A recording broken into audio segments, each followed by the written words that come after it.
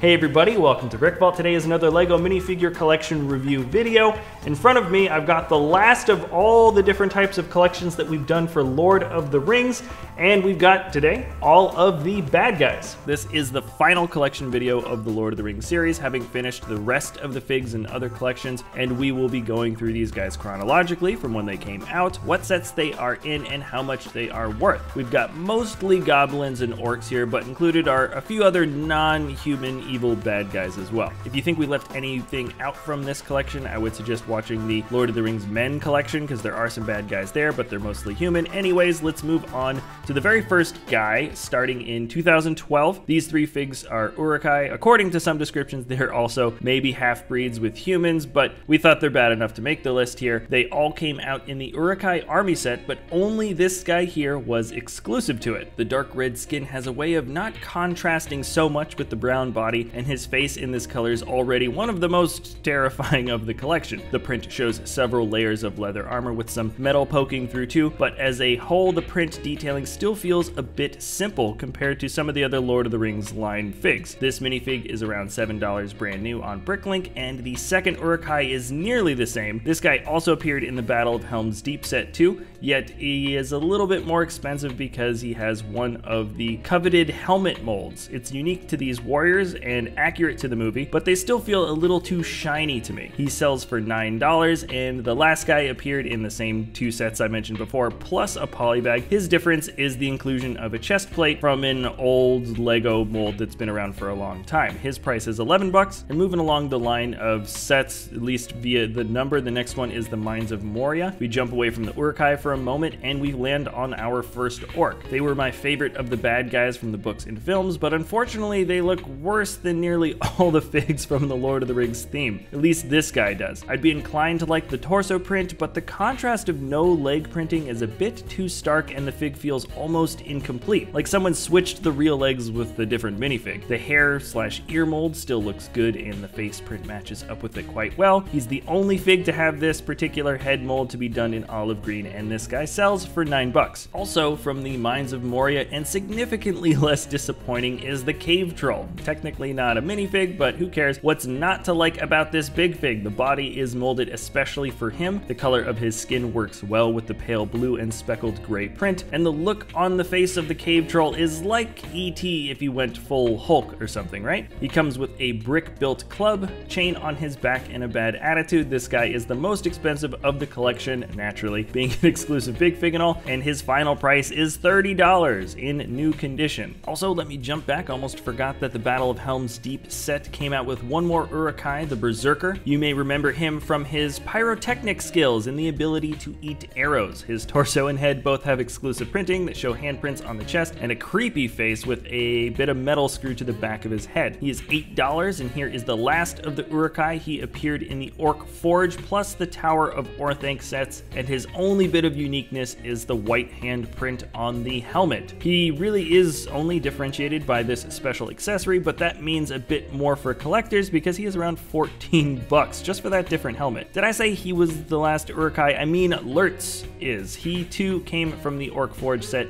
He seems to be wearing nearly no clothes. The print for the chest shows a bit more depth, and the muscle definition, which is the first instance of three-dimensional printing to mimic shading in this collection so far. Lurtz is $9. Now back to the orcs. This time they are Mordor orcs. These two guys appeared in the same set as before. The first one here with the same mold as before for the head, only now with the color changed to match the skin tone. The print for the face has changed too, with an eyebrow piercing and slightly different expression. The chest print shows a large collar with teeth, and this orc is also $9. The second orc is bald, appeared in a lot more sets, and is listed at $5. Now I like these orcs from the Attack of the Wargs set because they feel the most complete, with leg printing showing loincloths. This is usually how I imagine orcs, and it would have been nice to see these guys come in olive green. The only thing that differentiates them is the fact that one came with a quiver and the other does not. Respectively, they are $5 and $6. The third orc from this set is Yazneg, the captain, and he might take the cake for the creepiest looking fig in the collection. The flesh tone does not soften his appearance. In fact, it probably makes it worse. The spiked collar mold that goes around his neck neck and shoulders is exclusive just to this guy, though I don't think it looks particularly great. He oddly is only $3 considering he's a relatively exclusive guy to get, and the last set from 2012 to be released was the Goblin King battle set. You might be able to guess what we're dealing with now. Let's start with the big fig. The Goblin King has a body just like the troll and is especially molded for him, but the arms and hand molds are the same, just in different colors. The nasty misshapen sacks under his chin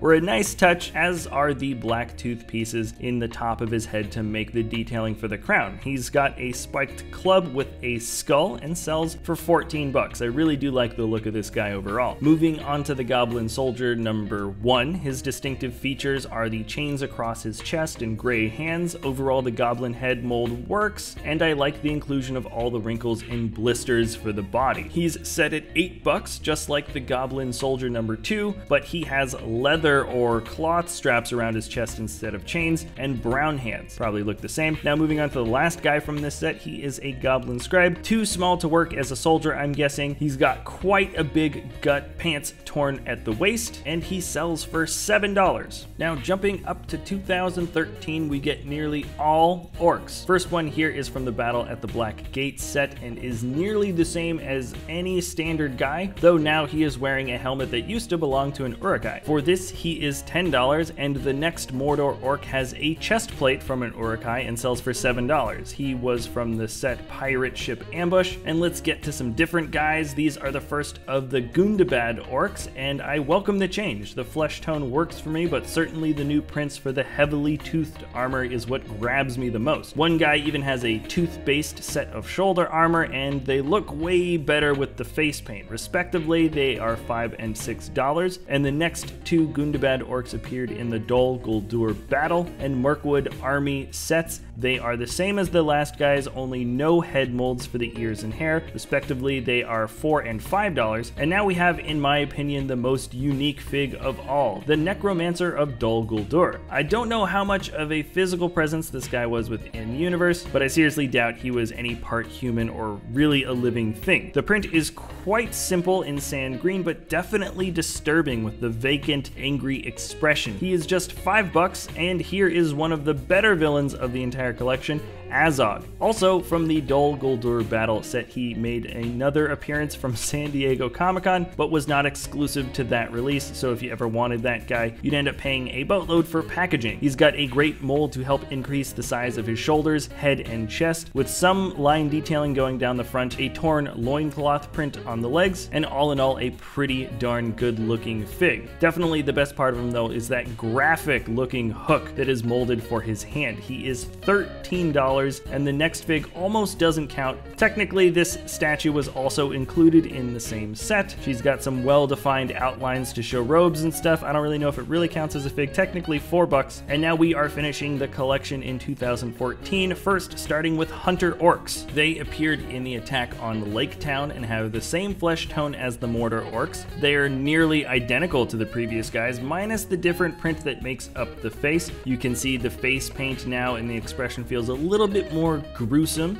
and they have a different hair mold. It's a first time use here from these particular figs, and it feels a bit more accurate to how the orcs generally sort of have their hair styled. One comes with a quiver and the other does not, which makes them, I guess, different. The prices are $6 and $7 respectively, and here is the second most expensive fig from the collection, Azog. Again, he appeared in the Battle of Five Armies set, and his exclusive feature is the print for his face. This time, he has an open mouth that looks almost as though he is in the middle of a battle cry, and his final price for this slightly exclusive print is $15. Also, this is a Gundabad orc that came out in the same set too. He is bald, which makes him different, and he is $4. So, that finishes off the last of the baddies from this entire collection, and with that, we've officially gone through not just all the figs here that are bad from Lord of the Rings, but all of the Lord of the Rings minifigures in total. It's one of the better detailed lines of LEGO figs that has ever come from any theme, in my personal opinion, and check out the links in the description below if you want to see any of our other dissections or reviews of other aspects of the Lord of the Rings collection. If I was to add one more bad guy, one more thing, one more awful creature to this collection, I know it's technically not a fig, but getting a buildable fig or getting a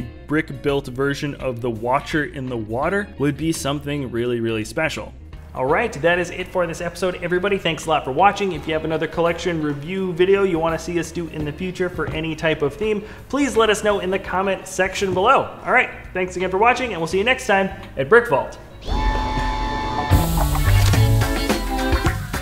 Hey, thanks a lot for watching, everybody. If you enjoy our content and want to help support the channel, you should consider heading on down to our web store, BrickVault.toys. We've added a lot of really amazing custom mocks, and every single purchase helps support us as well as the designers that we work with. So we're going to be updating our web store regularly. Make sure to keep checking on back. And thanks a lot for watching. We'll see you next time at BrickVault.